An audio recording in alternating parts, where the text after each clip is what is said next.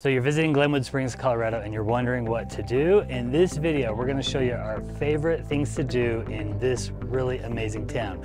We're Matt and Cheryl with We're in the Rockies, and on our channel, we try to help you have a great trip to the West. So let's go. Glenwood Springs is located in western Colorado, somewhat close to more famous Colorado towns like Aspen and Vail. But Glenwood is our favorite Colorado town because of all the fun it offers. In fact, it was once named America's most fun city. And if you have our Top of the Rockies travel guide, you've got the best game plan to avoid the common mistakes travelers make when visiting these mountain towns. First up is the thing that Glenwood Springs is the most famous for, the Glenwood Hot Springs pool. It's actually the world's largest hot springs pool. It is huge. It actually takes quite a bit of time to walk from one side of it to the other, but it's not just a pool. There's also like a hot tub area. The majority of the pool feels kind of like a bathtub. It's not too hot, not too cold. And then recently in 2019, they added the Sulphur Springs area, which is for kids with a splash pad, a mini water slide, and my very favorite thing, the Shoshone Chutes. It's like a Grizzly River Rapids meets the Lazy River, a little 3-minute tube ride that's pretty fun that people are loving, and all sorts of ages can go on it. This is such a great place for a family. Some things that I really like about here with my experience is I like the variety of it. You've got beautiful scenery all around you because you're right in the middle of Glenwood Springs, so you've got the mountains and the town in the background. I love that the pool it's just right for a mom. I hate cold water, so I hop right in and have no problem. But there's a nice little hot tub area. It's all mineral water, but it's warmer, and so it's nice to just sit in there and soak. And there's even massage chairs in there, which are so cool. They massage more than your shoulders and your neck, but also your calves and ankles. But the Shoshone Chutes was my very favorite. I thought that was amazing. The other thing that I think is pretty great about this place is their grill. They're actually outside grilling burgers and hot dogs, and even though I didn't eat that today, I did try their pina colada smoothie and it was delicious. Something else pretty cool about this place is that you can come in and out as much as you want within a day. They just stamp your hand, and you can bring your own food in if you want to save a little bit of money. Now, this is the big down low bad thing about this place is it's over $40 per person. I can barely stomach it. I think that this is a fantastic facility. We spent about 3 to 4 hours here and it's delightful, and you're gonna see that everything in Colorado costs a lot of money. If you're thinking about visiting yourself, their typical hours in the summer are 9 to 9 with the kids area being open 11 to 6. So you'll wanna make sure to be aware of that. I'm kind of sad that we don't get to go on the Shoshone Chutes as much as we wanted to. And I would say this is a great opportunity and a really fun experience if you can stomach the $40 price tag. If the pool and tubing isn't your style, you might consider the more quaint and adult-friendly Iron Mountain Hot Springs. Though it does have a pool for families, it also has some adult-only pools that are beautifully situated on the edge of the river. Glenwood Hot Springs was more our style, but our friend and assistant Becca just happened to be visiting Glenwood at the same time we were, and they chose Iron Mountain for the ambiance. Both are fantastic, it just depends on your style.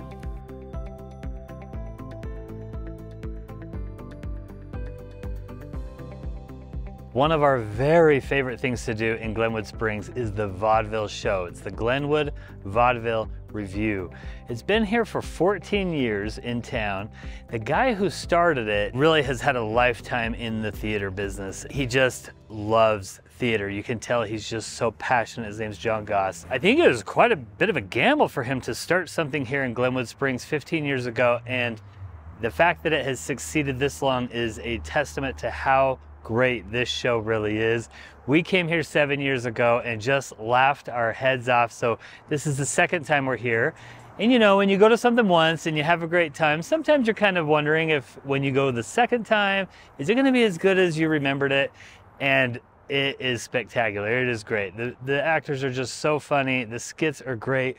It's a variety show. They do a bunch of different things. It's pretty much all comedy.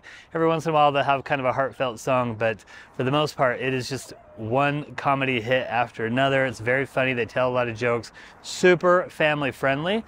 It seats about 150 people in there, and they do dinner and a show. So if you get here early enough, you can order the dinner. The show itself is, I think, $28 per person. The dinner runs around maybe $15 to $20 per plate, and then they just do a number of skits. One of my favorites is he has this photo player, this old kind of piano type looking machine from the silent movie days, and he has built an entire musical number around this quirky machine. I talked to him before the show tonight, and I just told him that I loved his passion for theater. It's just great, very fun. Definitely, if you are in Glenwood Springs, work this into your schedule. Even if you're just coming through I-70 on a road trip or something, make sure to stop and check out the Glenwood Vaudeville Revue. Next up is the very cool Glenwood Springs Caverns. This cool amusement park started off with just a cave that they were giving tours of, and they have expanded to add lots of roller coasters. In fact, it is the world's tallest amusement park. We did the world's biggest hot springs pool, and today the world's tallest amusement park. There are about 20 attractions here, from kids rides, 4D theaters, to this cool amusement park coaster, Defiance. It has all sorts of twists and turns and corkscrews and things like that. And what I think I'm really impressed about with this park is that when we were here 7 years ago, it was quite a bit different. And this time it's even better than it was last time. They are constantly working to improve this place. My big draw for coming here is the mountain coaster. They have mountain coasters in many of these Colorado mountain towns, but I did a little bit of research before we came and found out that this one is the second longest. Plus those other mountain coasters, you go down them once and it can be $35 to $40 for one time down. Here you get unlimited turns, so that is pretty special about it. If you're planning on coming here, I wanted to give you a couple little tips. The first one is that I do think if you're going to be doing a little tour of Colorado, I think you should come here because it has a lot of the things you would want to do on your Colorado tour, but it's for a lesser price than if you were to do all these things a la carte. Like if you come here, it was $70 for adults, but we got to go up a gondola. Anytime I get to ride a gondola, I love it. We got to tour a cave, and we got to go on the mountain coaster several times. The other thing is we arrived right at 9 o'clock when it opened, and we pretty much had the park to ourselves for an hour and a half. After that, the crowds have been here and they've been pretty strong. I think this park does a pretty good job dealing with the crowds. But even so, it was nice to be able to walk on that mountain coaster. It was wonderful. Other thing to know about is just wear some good shoes. You're walking on dirt quite a bit, and since it's on the side of a mountain, you are going to be climbing and descending. So you want to make sure you're comfortable that way. My last little tip is if you are traveling with a group of 8 or more, they do parties. And it's a better deal to book a party because they'll give you a lunch and they'll give you a little bit of a discount too. And that's what we do when we are traveling with a bigger group. But I think this is definitely well worth the price of a ticket. Okay, the next thing to do is some hiking. So Glenwood Springs has a very famous trail, which I'll talk about in just a minute. But right now I am standing in front of the trail to Doc Holliday's grave. So this is called the Outlaw Cemetary. It's only about a half a mile to get up to the cemetery. It does go up the side of the hill. Nobody ever talks about this thing. And when Cheryl and I were here years ago, I was like, let's go check that out, because I wanted to see who was buried in Outlaw Cemetery. So we did this hike, and it gets up to an overlook of the city that is just gorgeous. The cemetery itself is actually kind of a nice little spot up there. I mean, interesting that it's way up on the hill of the cemetery. And there are two kind of Old West figures that are buried there. So Doc Holliday is the famous one.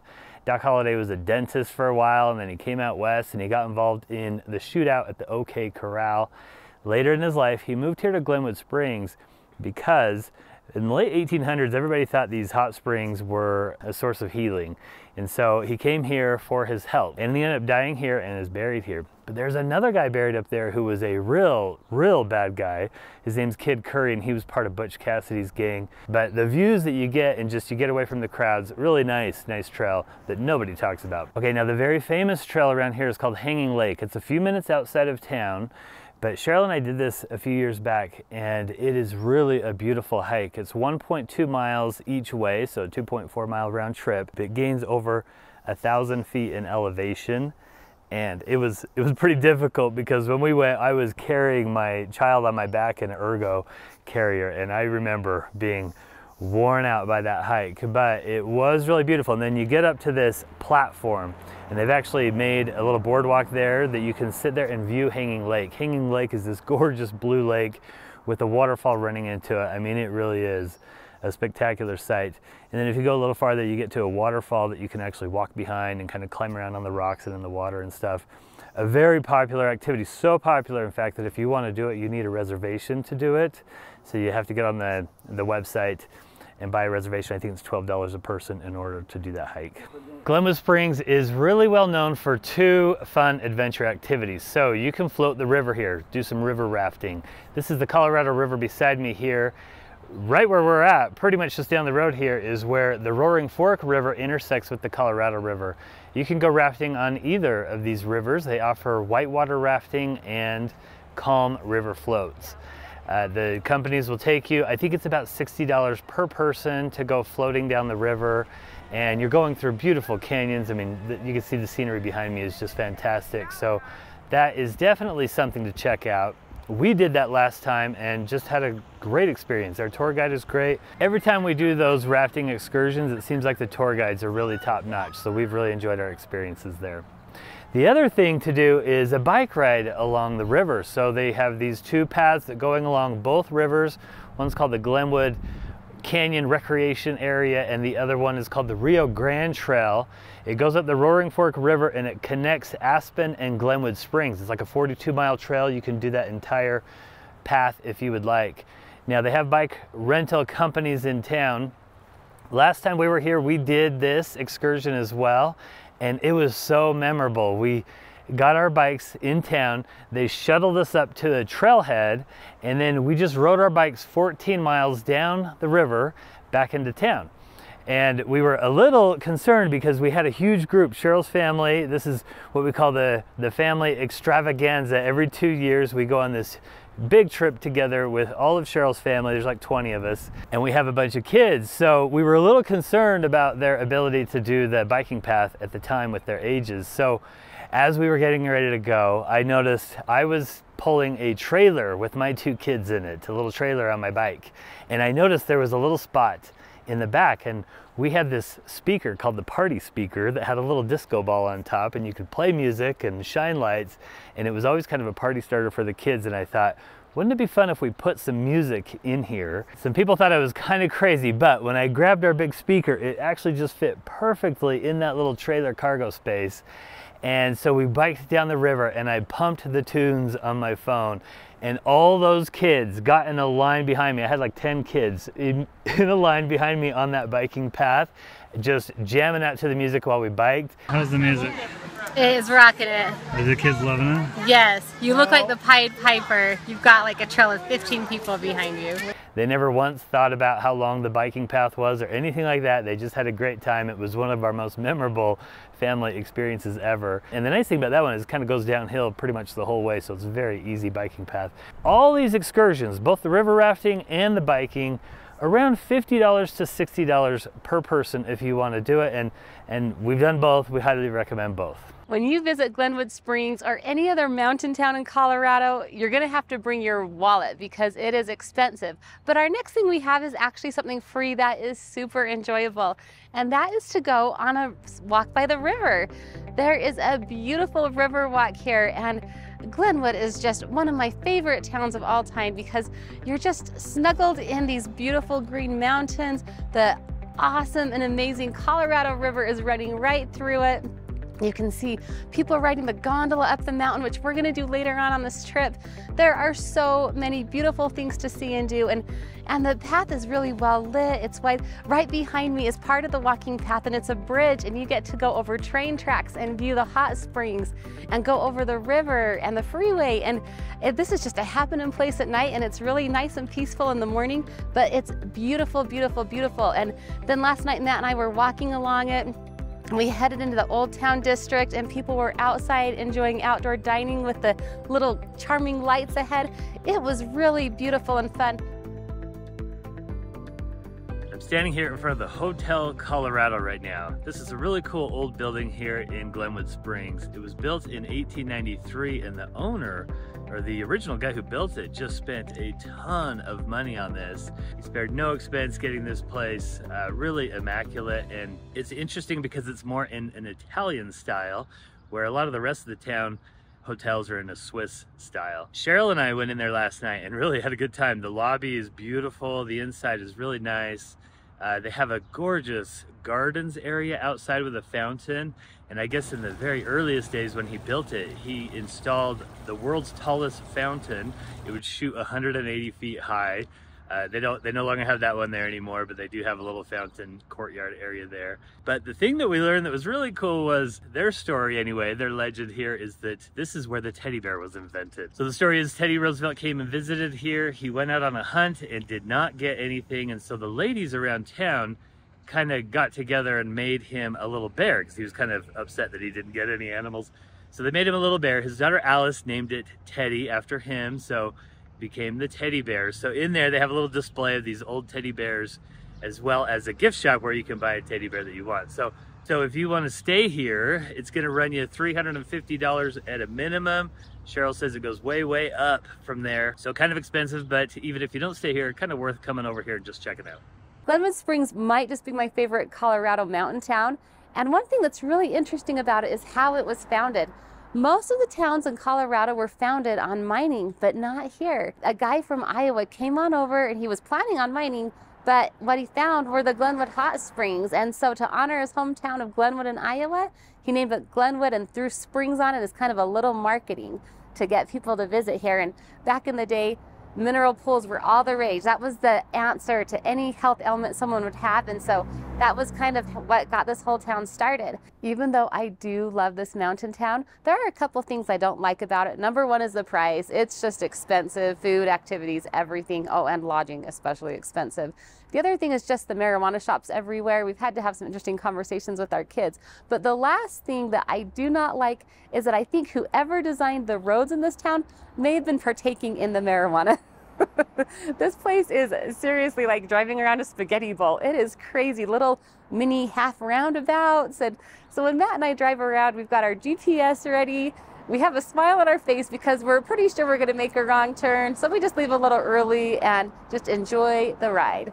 Okay, the next thing to do is to come down here to Restaurant Row. This is right downtown in the historic district here. There's all these restaurants and cool little shops right around here. Just a real old historic area. Behind me right there is the train station. This is an Amtrak stop right here. So people can stop at the Amtrak right there on their way through, walk across the street to the Hotel Denver, stay the night, just walk around town, no vehicle required, and then head back and hop on the train. We'll discuss what you need to know about lodging in just a moment, but if you're visiting Colorado, check out our Top of the Rockies travel guide for a super simple game plan to see the best of Colorado's mountain towns, complete with walking tours, a step-by-step game plan for planning your days, and a lodging guide. Okay, let's talk about lodging for a little bit here. So this is the lodge that we stayed at, or the hotel that we stayed at last night. A cute little Swiss-themed place here, and you'll find a lot of these Swiss-themed places around Glenwood Springs. I already covered the Hotel Colorado, so you might consider staying there if you're looking for a unique historic experience. Also the Hotel Denver. The last time we came here, we stayed in a gorgeous VRBO log cabin up kind of between here and Aspen.